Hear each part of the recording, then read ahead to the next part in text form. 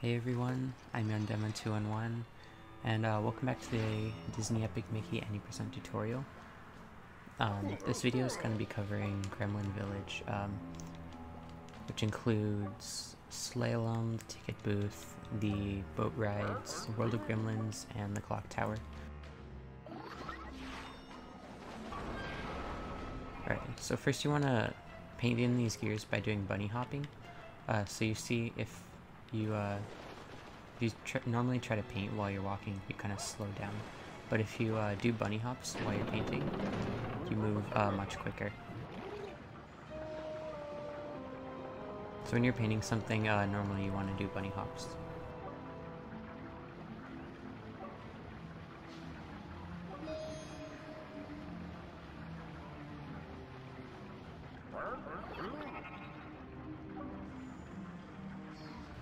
Alright, right here we're going to be going down the hallway. And right here you want to kind of walk along with these gears, so they kind of boost you. And more cutscenes. Here you can paint in the floor right here. I prefer to just walk along this top pipe, straight over here.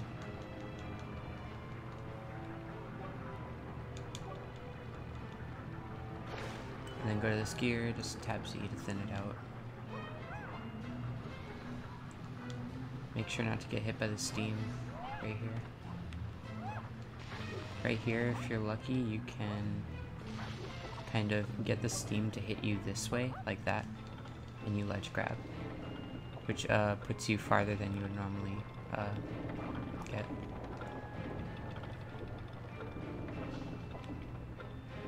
And then just jump on one of these whenever you can.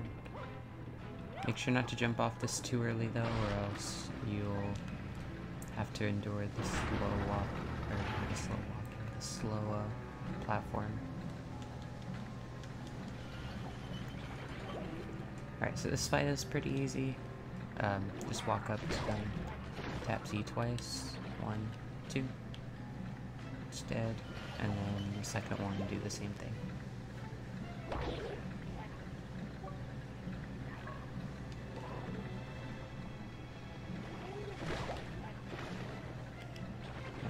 2.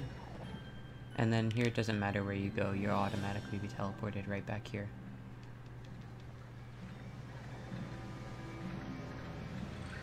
And he unlocks the door for you.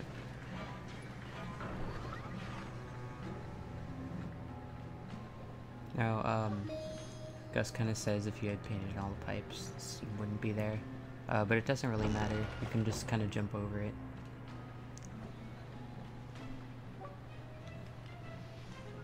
And you will need a lot of thinner for this next part. So if you aren't full like me, grab whatever you can. You can break this barrel. It'll usually have a thing of thinner in it. Jump over. Try to jump over this part of the wall. The hitbox isn't as big there.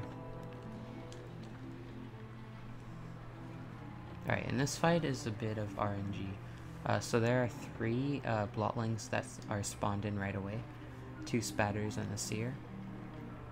And once you have beaten 2 of them, a 4th one will spawn. Then once you've beaten 3 of them, a 5th one will spawn.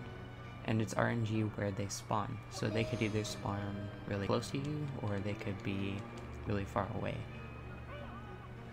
So you just kind of have to adapt to what RNG you get. Another thing I should mention is that spatters, if you do the tapping strat, which is probably the fastest way to get them, they take 2 to die. But the seers only take 1, as long as they're not in the role uniform.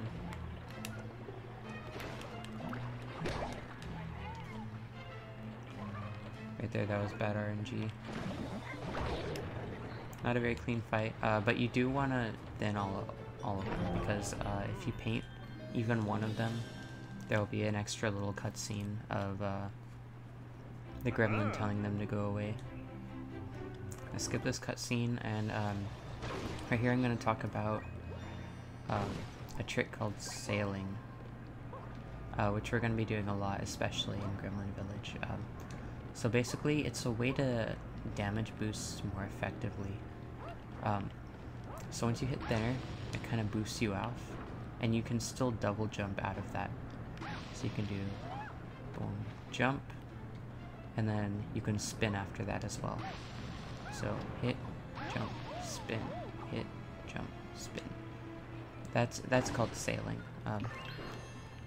Again, it's the way to get the most distance out of damage boosting. And here, we're gonna start using that. We'll just wait for this boat. Alright, so normally you'd be able to catch the boat going right in here. If you're fast enough. Once you get to this arch right here, you're gonna start doing some damage boosting. Just over to this boat. Now here there are two ways to beat the room. I prefer doing the paint way, by painting in the hippos.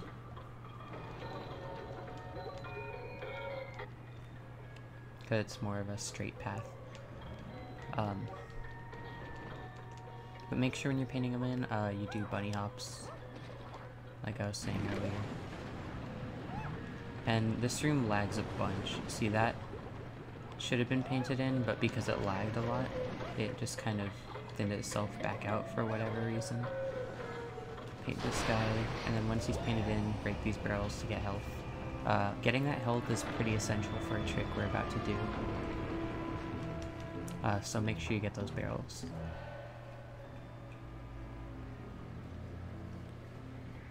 Alright, so right here you see there's a fan kind of blocking everything off. And usually what the game intends for you to do is to go on the platform with the frog right there, or the hippo platform. There'll be a cutscene, the fan going down, and the boat's getting sucked into that whirlpool up ahead. But we can actually skip that by going around the fan, doing some damage boosting, over to the platform right over here. And you need at least 4 health pips to do this. If you cut it pretty close, I'd recommend having a full health bar. So what you're going to do, jump off, go around the fan. Once you get to this leaf, start heading right. And you should get there, no problem. Then come over here real quick, grab a health, and then start damage boosting over here. You need to grab the health there, because getting over here is impossible without at least 3 health.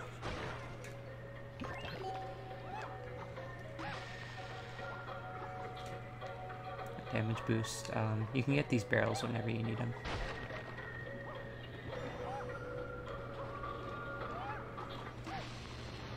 Go onto this platform and drop down. Right, so in this place, you need to spin 4 different valves.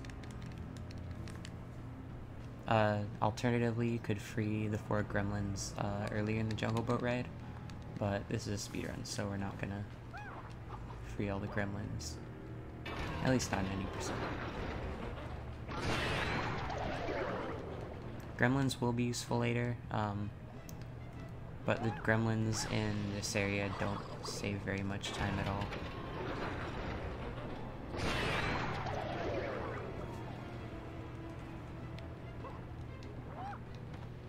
Just get them in the order that I'm getting them. Pretty simple way. Hold left here. The cameras are a bit weird, so you're gonna have to get used to that. I'll let you need to hold after each one. I believe after the first valve you hold back left. After the second one you hold up right, and then after the third one you hold back left. Alright, and then you just go in here. This room is really easy, pretty self-explanatory. Gus is going to talk for a bit. And there are these 3 valves that you need to spin after you trip the switch over here.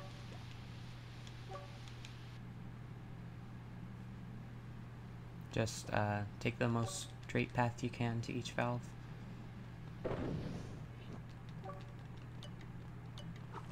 One, two,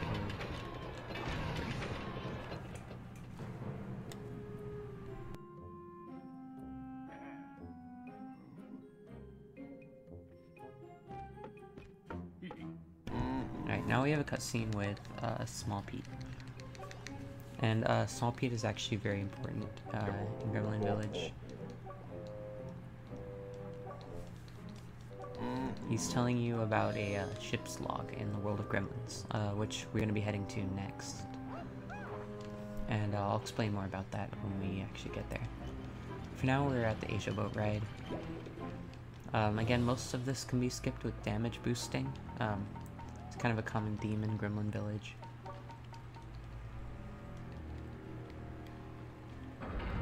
Another common theme in Gremlin Village is that there is a lot of cutscenes. Alright, so what I do here, nifty little trick, you can break the stall straight through the bridge to grab yourself some more health. And we're just going to damage boost directly over here.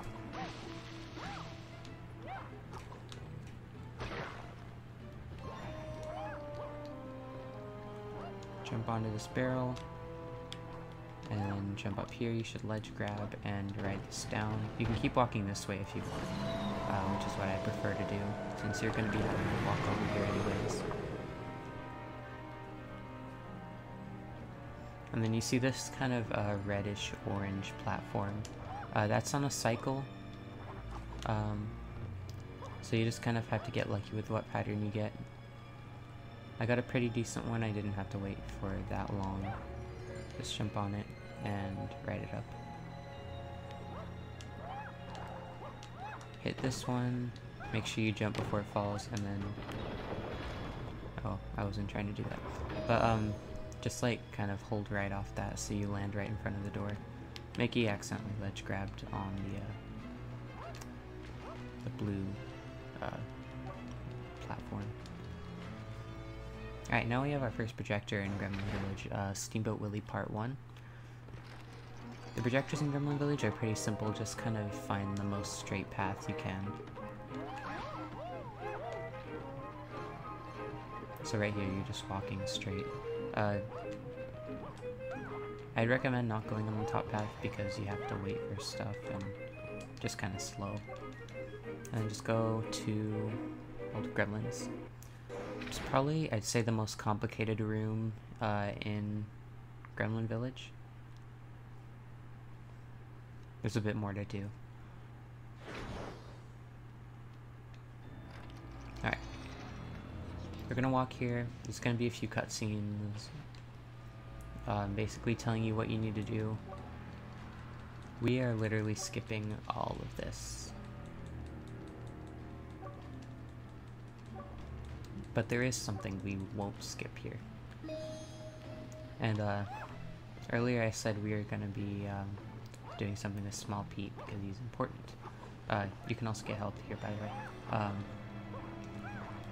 But he has his ship's log, which is in this boat over here.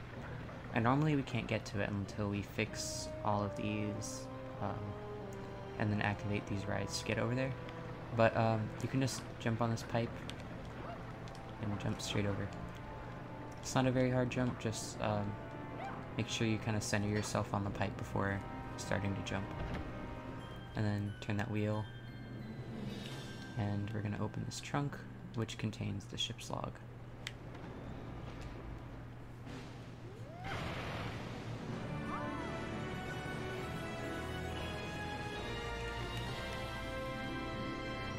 And I'll explain why that's important later when we get to the European boat ride. Alright, so now you just want to jump back here, get some more health if you feel like it. You don't have to. Jump down here, back up. Some people like to go around the long way to get over to the windmill. If you prefer the thinner Guardian route instead of the clock tower skip that I'm going to show you. So what you want to do is you want to jump on this pot right here.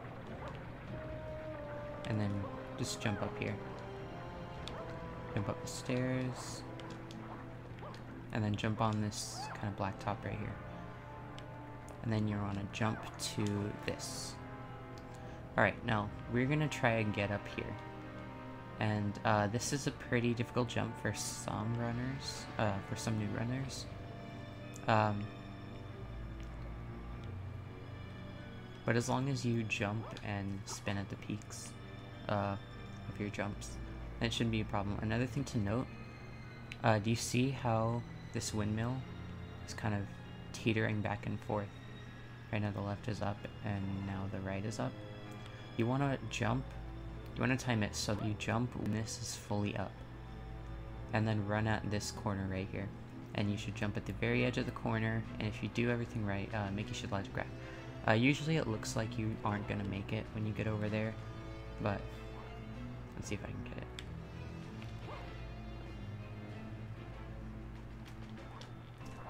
There we go. Yeah, so as long as you jump when the thing is raised, and you should be fine. Now just free this gremlin, and he gives you a shortcut. Shortcuts are always good in a speedrun. Alright, so this is Clock Cleaners part 2, because we skipped part 1 by avoiding literally everything in the world of Gremlins.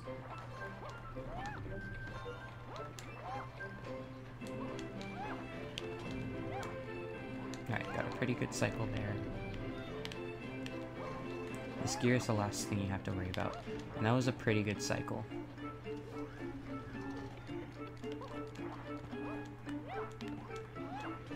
I'd say that's one of the fastest clock cleaner cycles you can get.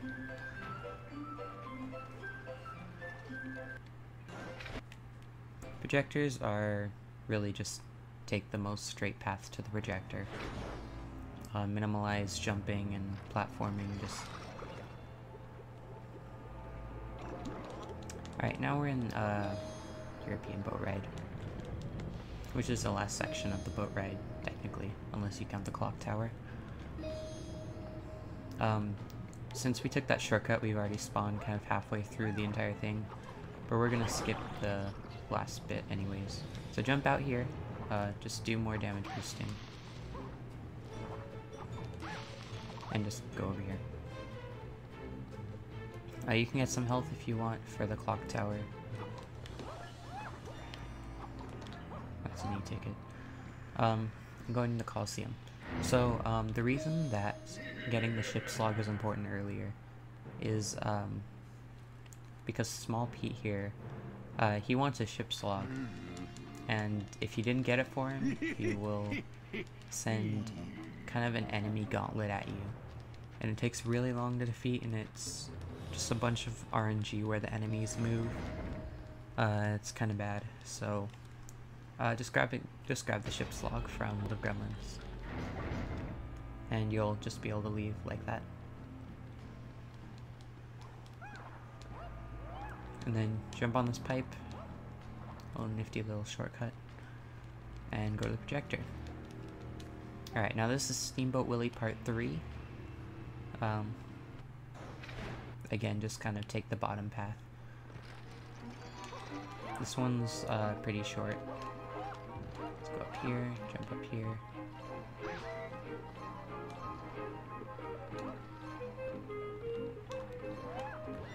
Right here, there's going to be a coconut. I like to stop at the 3rd step. Mickey went to the 4th step. But if you stop at the 3rd step and just wait there for the coconut to pass, you shouldn't get hit. And then go to Clock Tower. Now this is the main boss of this area. And there's a strat you can use where you can save up Thinner Guardians and just kind of unleash them all at once at him. However, I found a way to skip half of it. So what you do is you want to paint in this this hand. When it's up, don't bother painting because it won't really do much. So when it's up, just kind of stop, move out of the way, and there will always be a paint and thinner thing spawned in on the side that you last hit.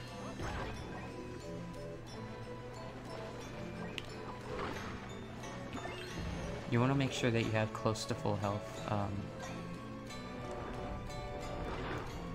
before you paint it in.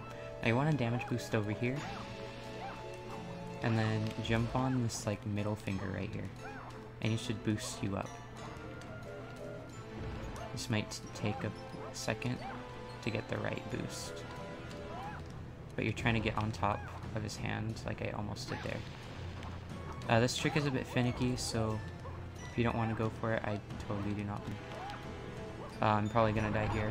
I'll try to show you again. Yeah, I don't recommend going for this in runs unless you're really consistent with it. It's a pretty hard trick.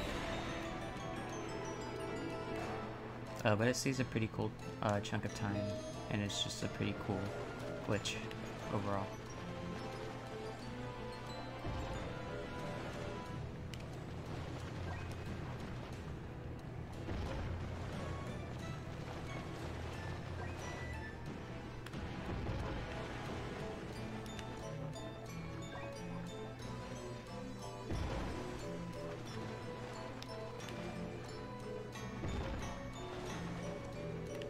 Alright, now when that's frozen, just go over here, damage boost.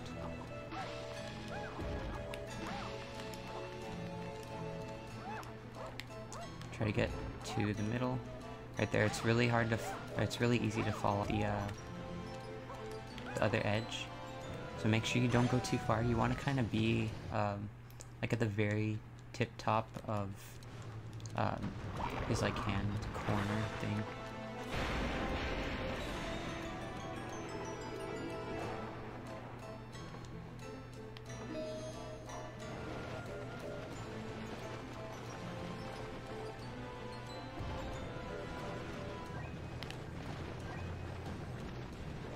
In this game, it's really easy to fall off slopes. So that's one of the things that makes this trick really hard. Alright, so again, let's go right over to this ledge. Okay, jump off this finger.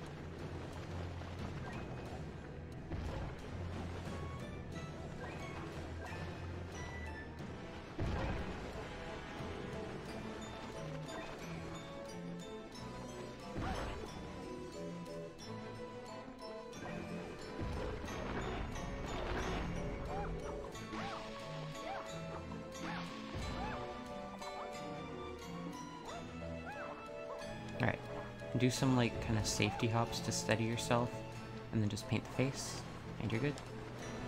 You don't have to worry about falling off here, even if he falls off, he's invincible.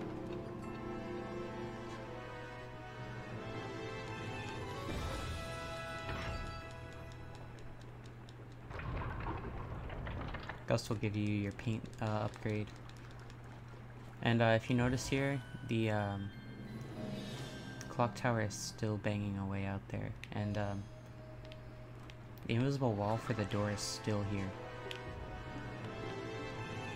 So the game hasn't, the clock tower hasn't been like registered as defeated, but yeah, I guess this still works. But thank you for watching. I hope you learned something, and I'll see you next time at Mean Street in Osstown. Bye.